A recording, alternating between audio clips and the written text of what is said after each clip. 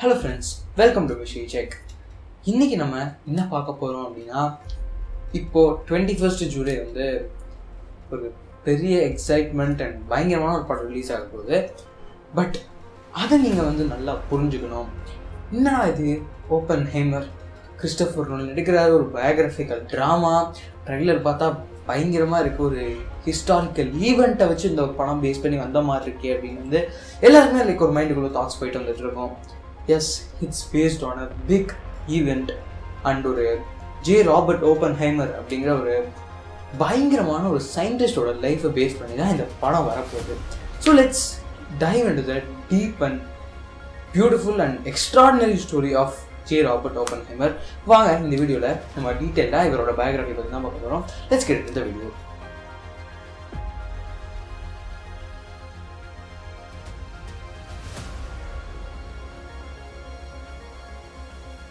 இப்போ நம்மளோட ஸ்டோரியை ரொம்ப வளவல கொலகொலன்னுலாம் பார்க்காம முடிஞ்ச அளவுக்கு ஷார்ட் அண்ட் ஸ்வீட்டாக உங்களுக்கு எல்லாருக்குமே டீட்டெயிலாக ஒரு செம கிளாரிட்டியாக புரிகிற அளவுக்கு நான் வந்து எக்ஸ்பிளைன் பண்ண போகிறேன்.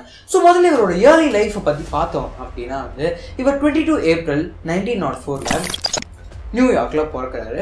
இவர் சின்ன வயசுலேருந்தே வந்து ஒரு பயங்கரமான சயின்டிஃபிக் இன்ட்ரெஸ்ட்லாம் வந்து அவங்க பேரண்ட்ஸ் வந்து அப்சர்வ் பண்ணுறாங்க.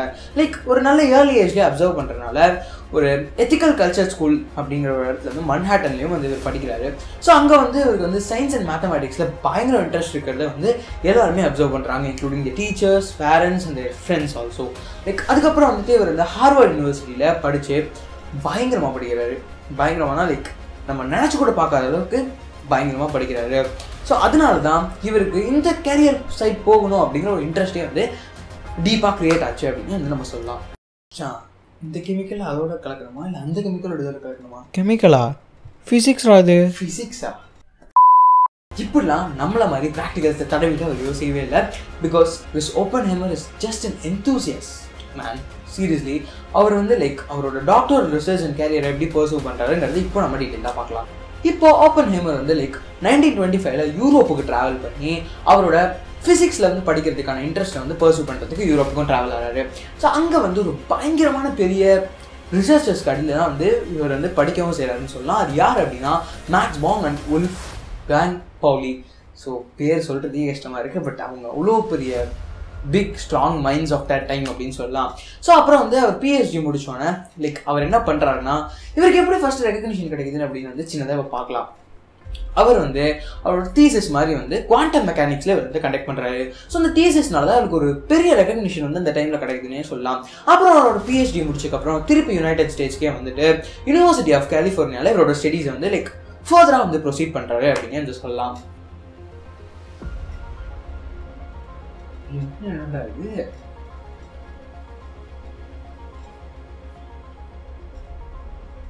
இப்படி என்ன மாதிரி நீங்க இந்த இடத்த ஒண்டர் பண்ணிட்டு இருந்தீங்கன்னா இதுதான் ஓப்பன்ஹைமரோட life changing project and place அப்படின்னு சொல்லலாம். இதுதான் loss ஆல்மோஸ், new Mexico. World war 2 டைமில் வந்து பார்த்தீங்கன்னா 1942 அதுதான் வந்து ஓப்பன்ஹைமரோட லைஃப் சேஞ்சிங் மூமெண்ட் அப்படின்னு சொல்லலாம். அந்த வேர்ல்டு வார் 2 சமயத்தில் என்ன பண்ணுறாங்க அப்படின்னா ஒரு சீக்ரெட் இனிஷியேட்டிவ் ப்ராஜெக்டாக இவரை வந்து இன்வைட் பண்ணி ஒரு அட்டாமிக் பாம்பை ரெடி பண்ணுறதுக்கான ஒரு ப்ராஜெக்ட்டுமே இவர் கைக்கு வருது. So that's the most important project in his life அப்படின்னு சொல்லலாம். எக்கச்சக்க எக்ஸ்பர்ட் சயின்டிஸ்ட் வச்சு இவர் வந்து அந்த ப்ராஜெக்டை ஒரு சக்ஸஸ்ஃபுல் ஒன்னாகவுமே வந்துட்டு அந்த கண்ட்ரிக்கு கொடுக்குறாரு. ஸோ இந்த பிளேஸை மறக்கவே மறக்காதீங்க. This is loss ஆல்மோஸ், new Mexico. இதுதான் அவரோட லைஃப் சேஞ்சிங் லேப். ஜூலை 16, 1945 அப்போ இவர் லைஃப்ல ஒரு ரிமார்க்கபிள் இன்சிடென்ட் நடக்குது. The first test of atomic weapon, அதாவது அட்டாமிக் பாம் வந்து இந்த டெசர்ட்ல தான் வந்து நடக்குது. ஸோ அங்கே இருக்க டெசர்ட்ல என்ன பண்ணுறாங்கன்னா இந்த அட்டாமிக் பாம் வந்து டெஸ்ட்டும் பண்ணி பார்க்குறாங்க. Because world's first successful atomic bomb அப்படிங்கிறது எவ்வளோ பெரிய விஷயம். லைக் ஒரு புது ப்ராஜெக்ட் இந்த வேர்ல்டுக்கு வந்து லான்ச் பண்ணி கொடுத்துருக்காரு J. ஓப்பன்ஹைமர். பட் இவர் வந்து ஒரு பகவத்கீதாவை வந்து கோட் பண்ணியும் இந்த விஷயத்த சொல்கிறாரு. Now I am become death, the destroyer of world's அப்படின்னு வந்து இவர் சின்னதாக ஒரு கோட்ஸ் வந்து பண்ணி J. ஓப்பன்ஹைமர் இதை மென்ஷன் பண்ணுறாரு.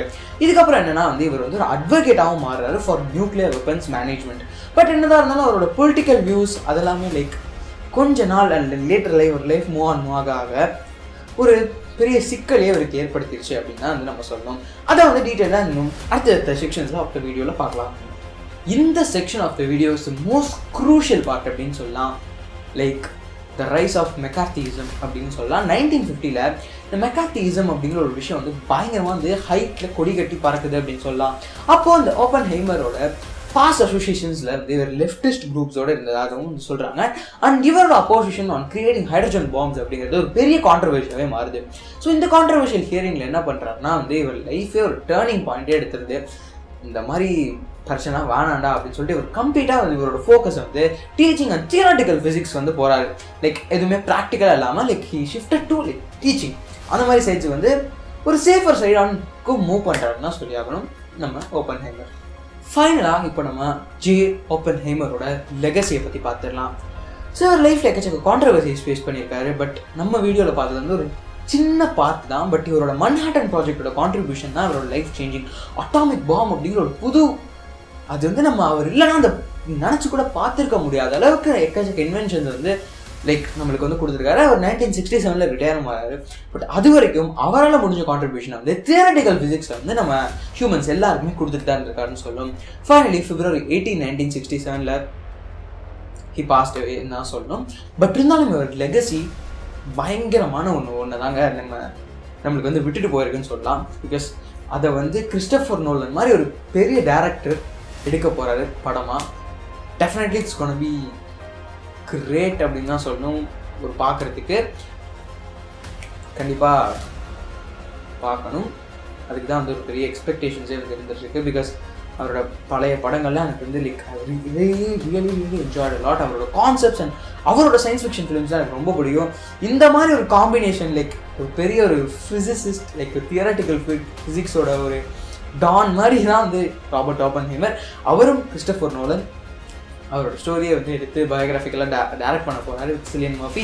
ரொம்ப எக்ஸைட்டடாக இருக்குது டெஃபினெட்லி.